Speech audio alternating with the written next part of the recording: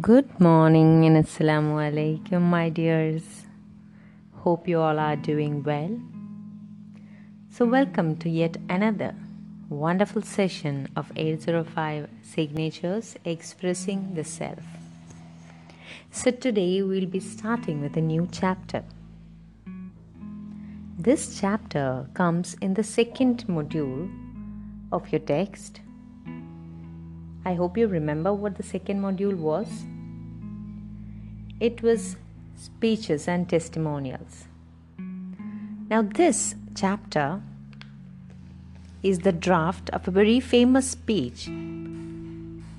This speech was not actually given in a real life situation. It comes in a scene in a movie, but still it has great significance.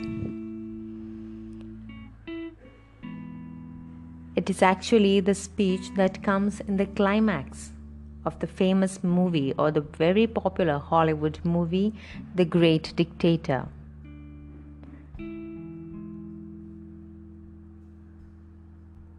And the famous personality here, of course, our own very favorite, Charlie Chaplin. So I hope this session is going to be very fruitful for you. So let's start. Charlie Chaplin, right? An amazing man who made us laugh. An amazing, what can we say, a persona that exuded so much comedy. An individual who inspired so many people. Now, what do we know about Charlie Chaplin? He was born in the year 1889 and died in the year 1977. His full name, Sir Charles Spencer Chaplin. He is a famous English comic actor, filmmaker, and composer, especially in the era of silent film. He has a very remarkable career that spanned more than 75 years. His famous screen persona was the Tramp. I hope you all are familiar with the Tramp. In most of the movies, we see him as the Tramp. That is a very, a person who has no job, who's always, very baggy dressed, and that kind of a persona. So that was his most famous screen persona. This is repeated in many of his movies, the Tramp. The same character reappears in all his movies. One of the very notable things about Chaplin was he was such a multi-talented, a multifaceted personality, or a very talented person. He wrote, directed, produced, edited, and starred in almost all his movies. He even composed the music for most of them. Very famous of his movies would be The Gold Rush, City Lights, Modern Times, very hilarious, The Kid, and of course, the movie we are going to study, The Great Dictator. We don't have to say that he has won innumerable awards and honors. From many lifetime achievement awards and general honorary awards, he has also won, the Academy Awards, many awards. And for the film that we are speaking of, The Great Dictator, he has won the Best Actor, the award, the Academy Award for the Best Original Screenplay, the Best Picture. All these awards have been won by The Great Dictator. So, as I told you earlier, The Great Dictator, an amazing movie that was released in the year 1940. So the year is very significant. It was the year when the World War II had, only relatively begun. It had not been full-fledged and all, but, it was during a time, 1940, it was, in its starting phase. Now, the movie came out at a time when the Nazis, Nazism and fascism were at its peak. They were prosecuting Jews. All kinds of things had just started in a small scale at the time, 1940. So the movie was very timely. It was released at a time when it was very significant. Of course, I forgot to tell you about some fun facts about Charlie Chaplin. One, very favorite instant that I remember from Charlie Chaplin's bio was that it was during the time when he was a very famous, very popular celebrity. He was known around the world and all. So it was during this time, in a very popular fair, they had conducted this Charlie Chaplin look-alike contest. You have this lookalike contest where people come dressed up as that individual, and the best person to imitate and to look the part of the individual will be given the award. So it was a lookalike contest. We always see such contests everywhere. So this was a Charlie Chaplin lookalike contest. So he was passing by and he saw this, big board and all saying Charlie Chaplin lookalike contest, participate to win $1 million and all. So he thought it would be fun, right? To watch it. So he went there. So when he went there, obviously he looked like Charlie Chaplin because he was Charlie Chaplin.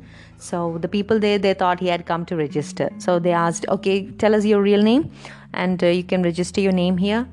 So just for the fun of it, being the person he was, he gave his name and, gave all the details. And that is how he got registered in this lookalike contest, and he participated in the contest as one of the participants. Okay, now the most shocking part was when the results came. Charlie Chaplin actually lost the contest. He did not win. Another person actually won the Charlie Chaplin lookalike contest. So imagine, the real Charlie Chaplin loses in the Charlie Chaplin lookalike contest. That was, very remarkable in that sense. Okay, now moving on to the movie, The Dictator.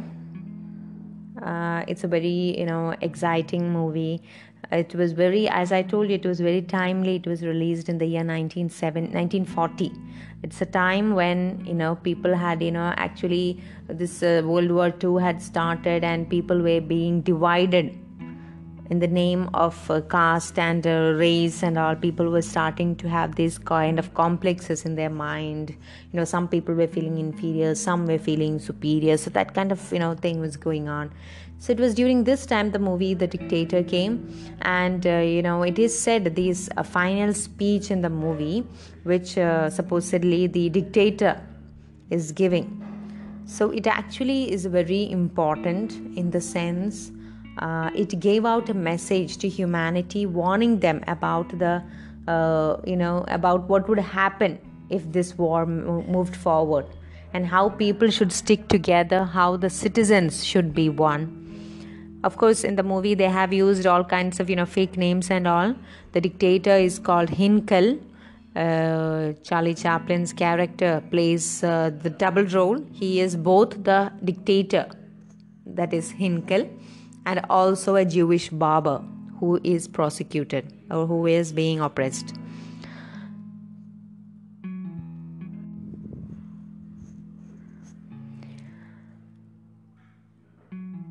Okay, I'll give you a small, a kind of a synopsis about the movie, The Great Dictator. It's a 1940 American political satire.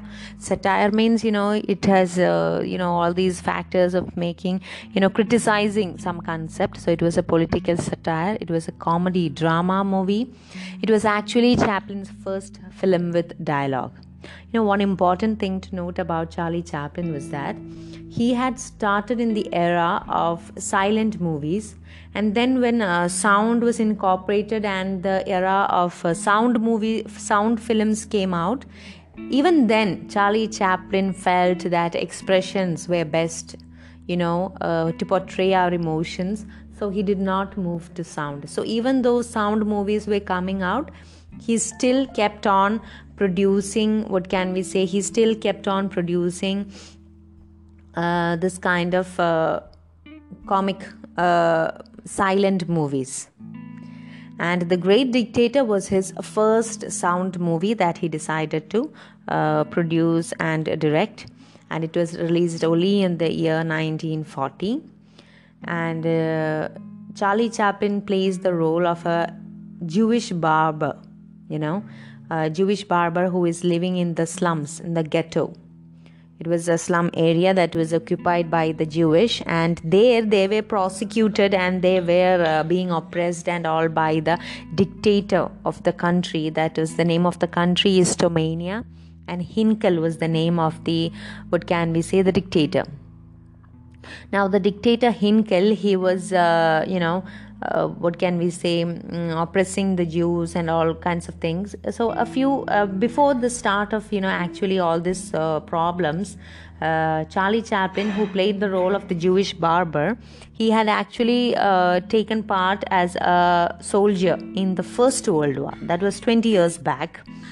And as a part of that, during the war, he lost his memory. He got amnesia and he was admitted in the hospital. He could not get his memory back and he was hospitalized for a very long time. And after 20 years, he comes back, and he still has not been, his memory has still not been revived.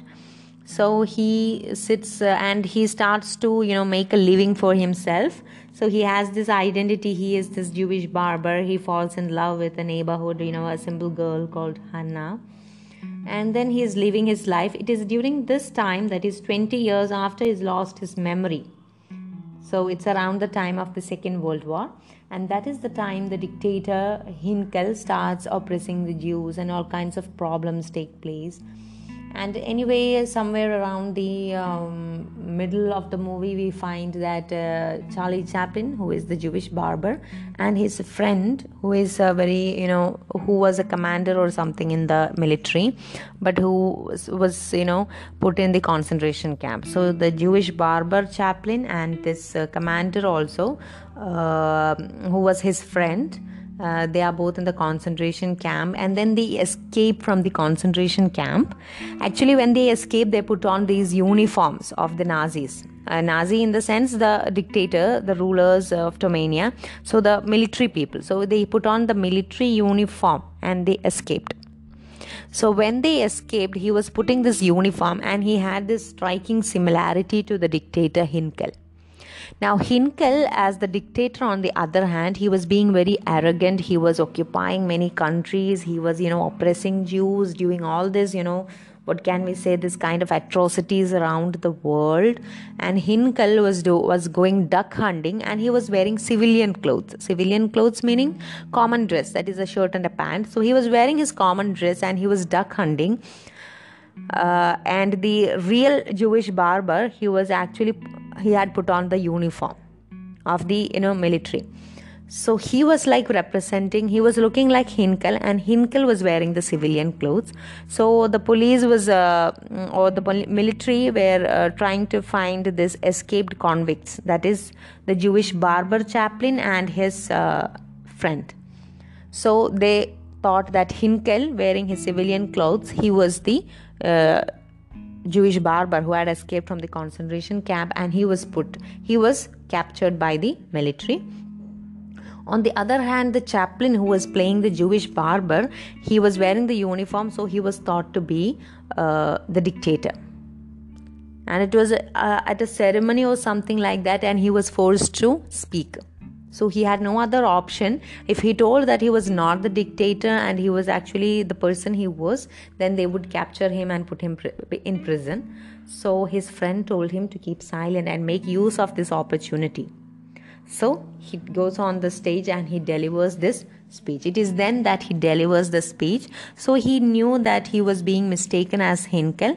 So he started delivering this address, or he started addressing the nation, and he tells them that I have changed my mind. I have become a good man. I don't want to be a prosecutor. I don't want to be an oppressor. And how he is giving a message to the people. So it is said that Charlie Chaplin, he himself wrote the movie, he himself acted, directed, and produced the movie. So it is said that Charlie Chaplin, he actually wrote and edited the, what can we say, this final speech, because he knew that it was very important in the movie.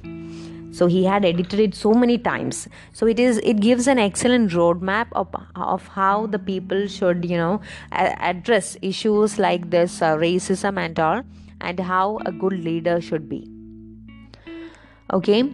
And in his autobiography, Chaplin is saying that you don't have to be a Jew to be an anti-Nazi. All you have to be is a normal, decent human being. So Chaplin actually spent many months drafting and rewriting the speech, as I told you, because he knew it was very important. It was actually a call for peace. And it was actually spoken by the barber who has been mistaken for Hinkel, that is the dictator. It is actually representing Hitler. Now, many people had criticized the movie. Many people had, criticized the speech, and it was very, out of place in the movie. But many have found that it was very uplifting. So even today, you find that Chaplin's speech is very relevant. Okay, so that is all I have to tell you about the movie.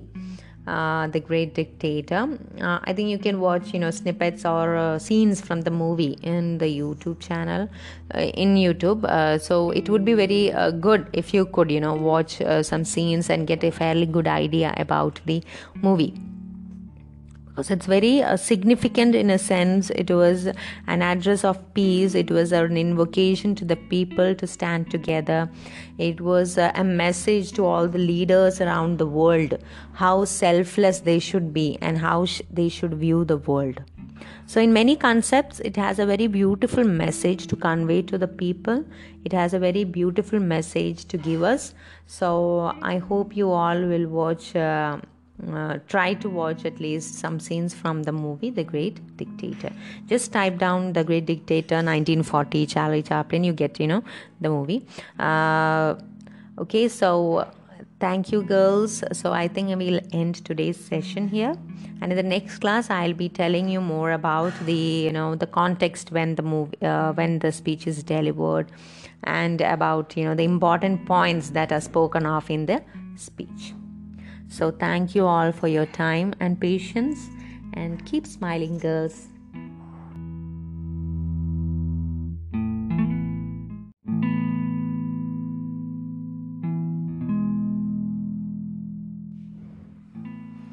Good morning and Assalamu alaikum.